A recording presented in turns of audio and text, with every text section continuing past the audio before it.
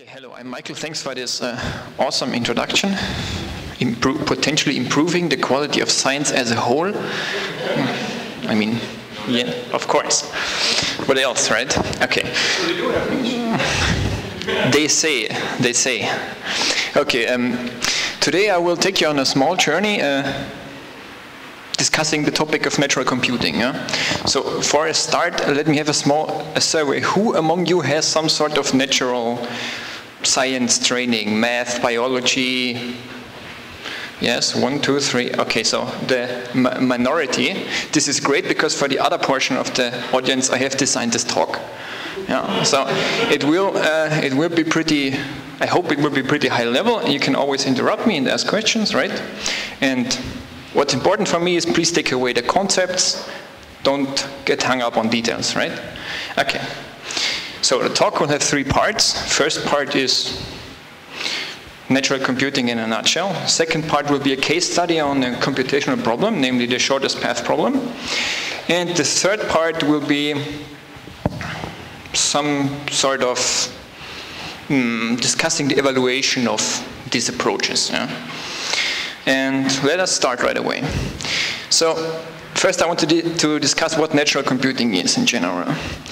So it is a very diverse field that lives at the intersection of several classical science disciplines like biology, physics, chemistry, computer science. All those things come together to form natural computing.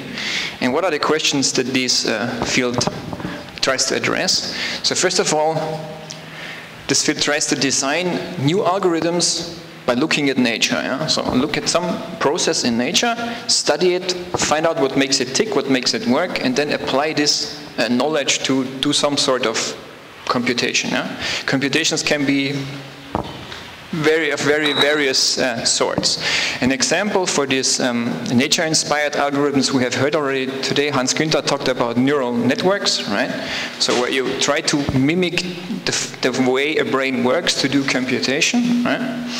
If any of you has checked your emails in the last 5 minutes or so and you have found spam, then these algorithms didn't work well because neural networks are part of spam filterings and similar things. So they work for us. Mostly you don't know, but those things are really put in practice. Yeah? A different example is, I don't know, ant colony optimization. This comes from this. I will discuss it later. This is this picture here. So various applications for this. Also, evolutionary algorithms is a hot topic in this line of research. Okay, the next thing is trying to reproduce something you observe in nature using computers. Yeah? So this is the synthesis of natural phenomena. On the right, this is a very nice picture of some sort of weeds, you would think, but in truth they have been produced by some sort of algorithm, some sort of model is able to build these structures, and if you look at them, I mean, yeah, they are pretty convincing. I mean, maybe this is not so convincing, I don't know, but these, I mean, I would not be surprised to see it in the field somewhere, right? And there are various examples of this line of research where the goal is to create artificial life, artificial, I don't know, immune systems. There's a broad field of research, yeah? And the last thing is also very interesting. Use natural materials to do computation. What does this mean? What does this picture say? So this is typical image of a piece of DNA maybe, or some combination of the things. And one way to do computing with natural materials is using DNA.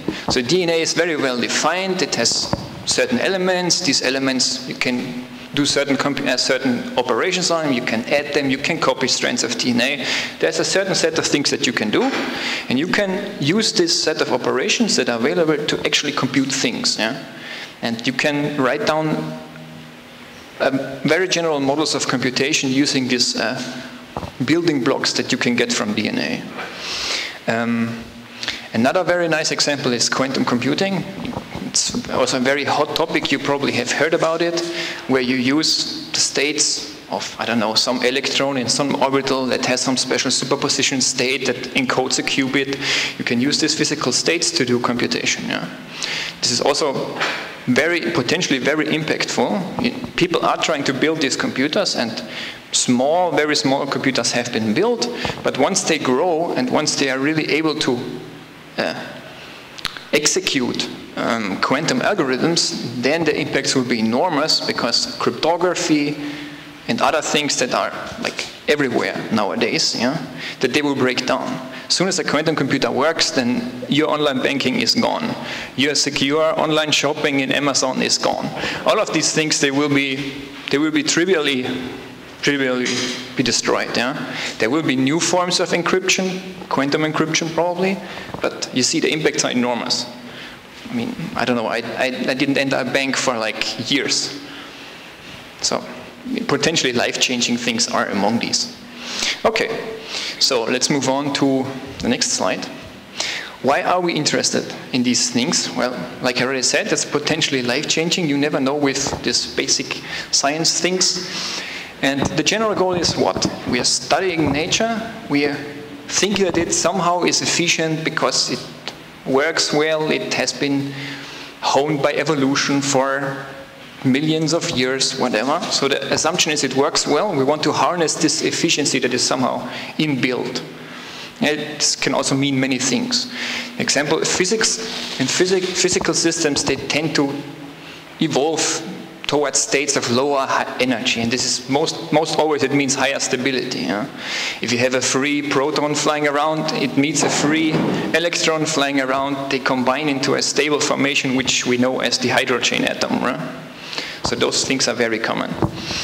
From biology, I mean, there's evolution, everyone knows about this, right? So the weak die and the strong, the fit survive.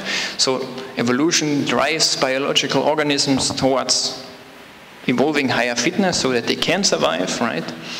But there's a huge but attached, and this is, I mean, I don't know, a bit provocative maybe, because people like to get hung up on this chasing the optimal solutions for systems.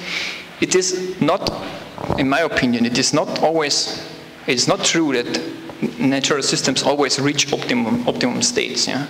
There's no reason to believe that evolution is achieving an optimum state. It is not even clear if it drives towards a global optimum state. So even if it is, how do you know if the optimum is here? How do you know whether you are here or here or here? Because it's a very slow process, right? So you have to put some thought into these processes and not be like, yeah, it's gonna be optimizing something. Let's just do it, right? So you have to think it through. Another example from physics, for example, I mean, if you look at the glass is an amorphous material. It's basically trying to become a crystal, but it can't because it's trapped in a local optimum. Yeah, really, it can. I mean, there's this local optima, and the material is trapped. If you would heat it up and cool it faster or slower or whatever, you can maybe trick it into becoming something different. But the normal glass that we are used to just is trapped. It's a very sad material somehow. Anyways, so this is something that I like to think about. So that concludes the first part, like a very broad introduction to the ideas that are important in this field. In the second part, we come to the more computing-oriented things. Namely, we will discuss the shortest path problem. It's a problem everybody knows, maybe not in this general formulation, but everyone knows it. Okay, why? Look at this. Classical computing, find the shortest path between 2 points. Cities in a street network. You want to go from Frankfurt to, say, Berlin. How do you drive your car? Which streets do you know? And in this context, so this is the only slide where I want you to remember some terminology. I want you to think of the streets as nodes in a graph. And the graph is actually the graph is the cities and the streets are the edges and the cities are the nodes. So other terms are network, street network. Those are all kind of used in the same fashion, but I will use this term graph to denote the whole thing, the nodes and the edges. And I will speak about edges, those are the streets, and I will speak about cities, those are the nodes, and nodes and those are the cities. Okay. Also important is this problem is easy. An indication that this problem is easy is you can go to Google, you can type any two places, and it will answer you in, I don't know, 5 milliseconds or so. And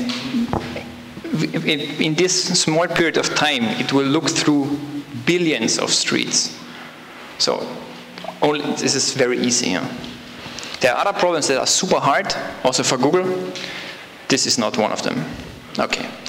Okay, so and now we will take this problem and discuss it in the context of natural computing. First of all, there is a way to trick ants into doing this, or to study ant colonies and apply this sort of thinking to the biological material or agents in this case.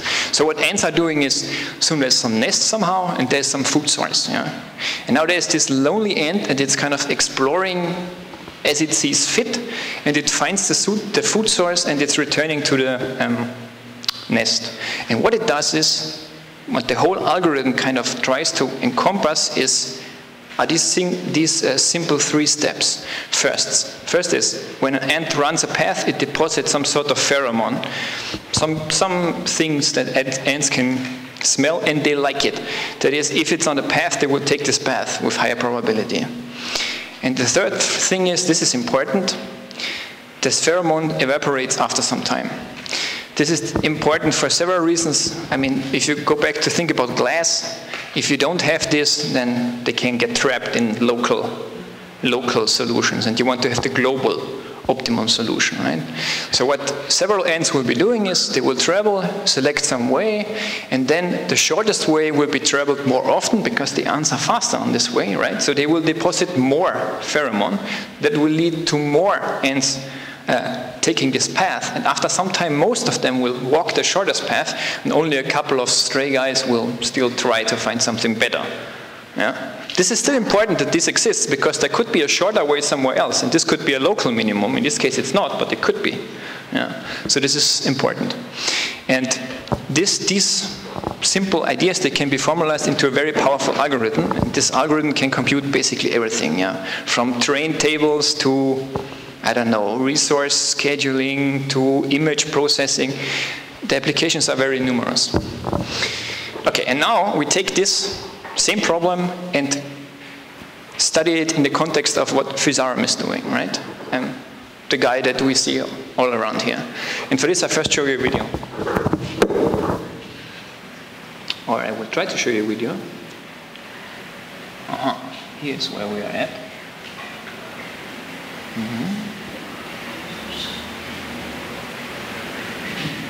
I hope you're still with me.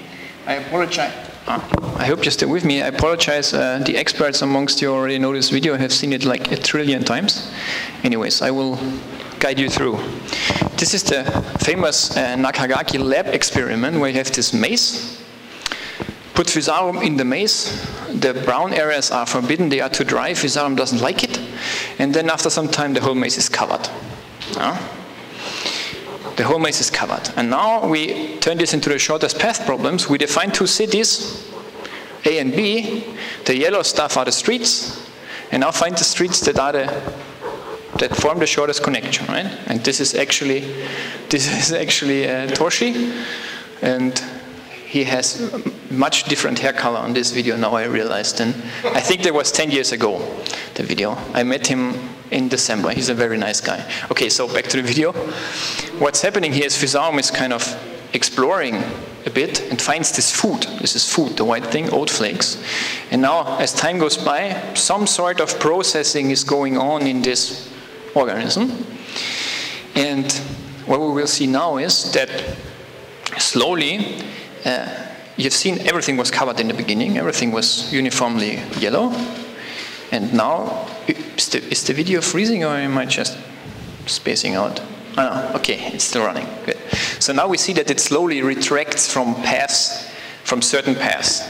Namely, exactly those paths that are not on the shortest path. So everything that is suboptimal is kind of being rejected by the organism. And this is the result.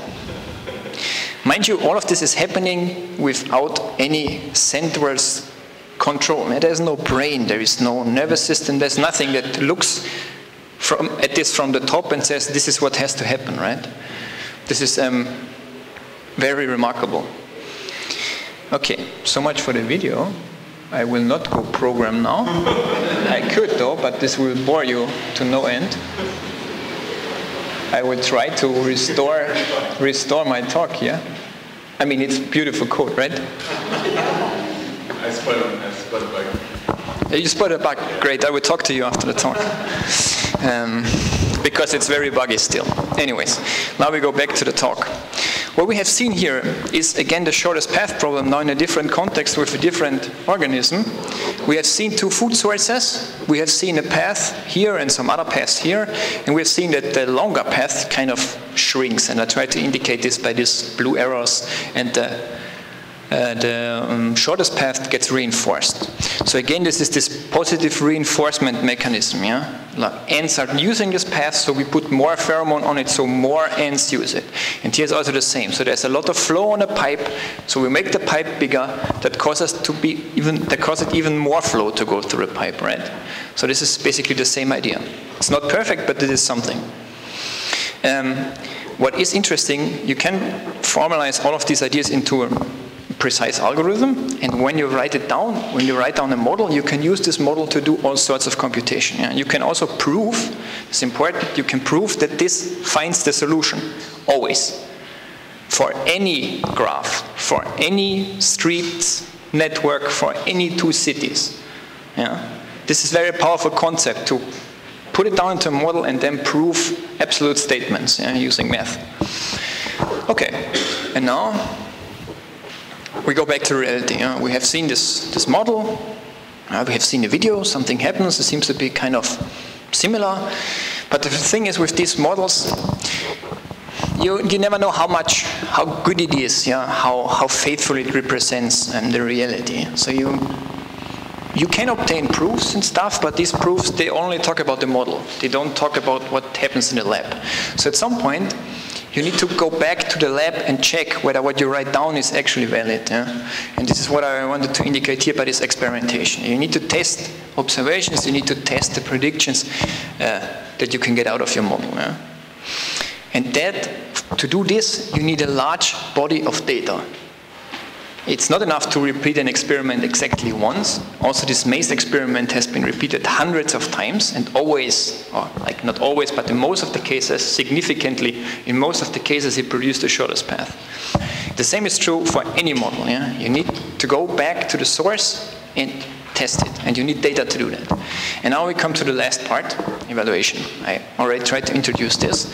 So now I assume you are so inspired that you will now go home and take a piece of paper and a pen and write down a new model that explains whatever you saw in the video, right? It's great. But then you kind of need to, it's only half the work, because you also need to kind of find out if this is any good, the model that you write down. And now this is what we're going to discuss now. Okay, you have your model, you come back to me, I show you this picture. Now the question is does your model has anything in common with what we actually see in the lab? It's a good question, right? And now, what do you do to find out? I mean, assume your model predicts that the thickness of these veins is a certain number on average. What you could do now is you could go to this picture and take your little ruler, put it there, and measure it like everywhere. Yeah? But needless to say, since there's like 1,000 veins, it would take you a long time to verify the prediction for even one image, all right?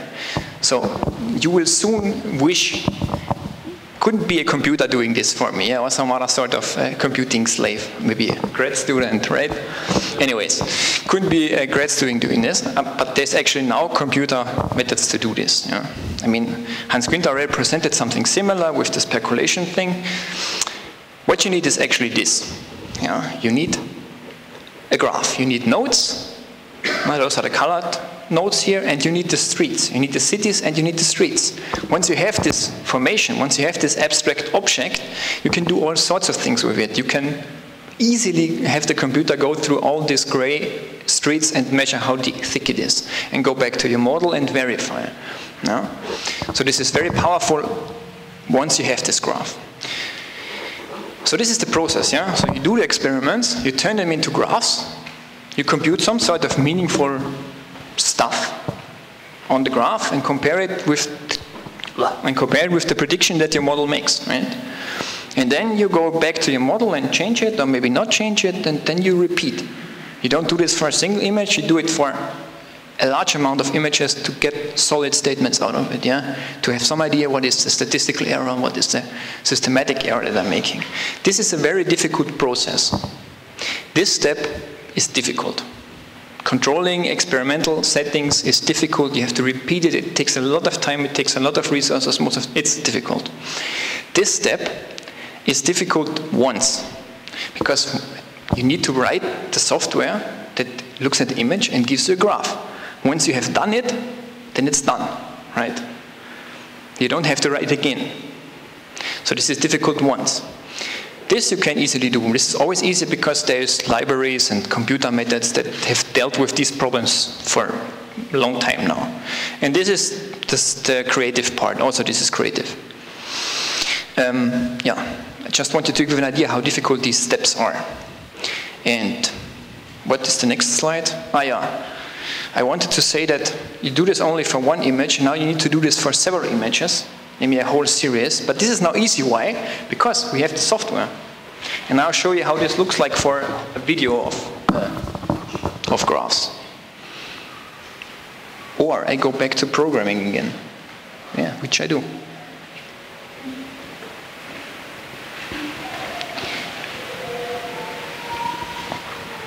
Okay. So again, this is the graph, and at some point it should start moving. And what you see here is, this is a series of like 50 images or so, and the images, photographs taken every 2 minutes, okay? So it's like the 50 times 2 minutes is the length of the series. And for every image in the series, every frame gets fed in our software, returns the graph, and then I just plot it onto the input. So you see how this moves, yeah. And you can, if you look closely, you can see for some veins that they are fluctuating in thickness, which is good because this is something that is actually observed in the lab. Yeah. You can really see stuff moving around. Yeah. And once you have these graphs, the sky is the limit. You can do all sorts of computation on this. Okay. Now I go back to the talk a last time, I hope. How am I doing in terms of time? Ah, great. Makes fun. Thanks. Maybe it's 5. Okay, I get your drift. I'm going to finish now. Ouch. Okay, I showed you the movie, right? Okay, and now I was also asked by Teresa, where she is, she's there, to talk about this graph repository. I told you that it's difficult and time and resource intensive to do the experiments. Once you have this experimental data, you switch on the software and it outputs graphs. This is easy then. But you kind of need to be in a position to do these experiments, which requires lab resources, which requires knowledge. You need to know how to cultivate these things. And it's not clear that everyone has access to those. So probably it's definitely not true that everyone has access to those. Okay. So what the idea of this repository is, we just take all the graphs that we produce, we slap them into a bag and put this bag online. And everyone who is interested in looking at these pictures for whatever reasons and the graphs can use them. So when you're at home, after you write down your model, you just go online and you download a couple of these graphs and write a bit of code that compares the graphs with what your model says, and then you're doing already great. Yeah? I mean, it is maybe a bit more difficult than the image I'm painting, but in principle, this is what you could do. And this is true for many things. I mean, maybe you have seen this postcard that is an entrance here with this Petri dish, and there's this net, this fine-grained net of something with the center on a Petri dish. This is the product of an algorithm, right? Now, it produces some sort of circles. You could measure the area of these circles, the length, whatever, in the real data, and compare this to whatever this algorithm says, right? If the algorithm produces something that looks completely different to what we see in the lab, well, then the algorithm is probably crap. But you need to do the testing. Yeah, it's not enough to just have a nice algorithm that does something. At least for me, it's not enough. For the computational part, it's enough. I mean, if you prove that the algorithm solves the shortest path problem, you are done as a computer scientist. Yeah? But as a physicist or a biologist, you probably want more. And so, this is one of the things that I'm dreaming of with this repository. Okay, so we want everyone to be able to work with these graphs, right? That means everyone can do the measurements on the data that they want, and they can do their own comparison. Yeah?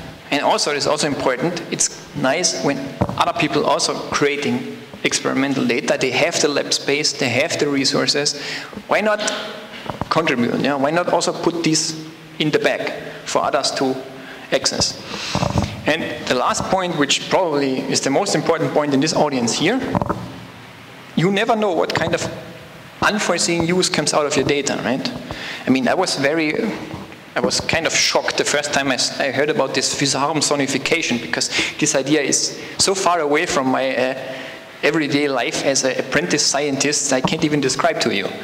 But it's a good idea nevertheless, right? Once you wrap your mind around it, it's great. Yeah? I mean, why not use these graphs for sonification? Have a walker that walks through the graph, and every time it hits a thin edge, it says A or says a song or whatever. There's ideas. Come to me afterwards if you want to know more about my crazy ideas. Anyways, this is an important point, yeah, especially in this kind of audience. Invite people to contribute. Hans Günther, right?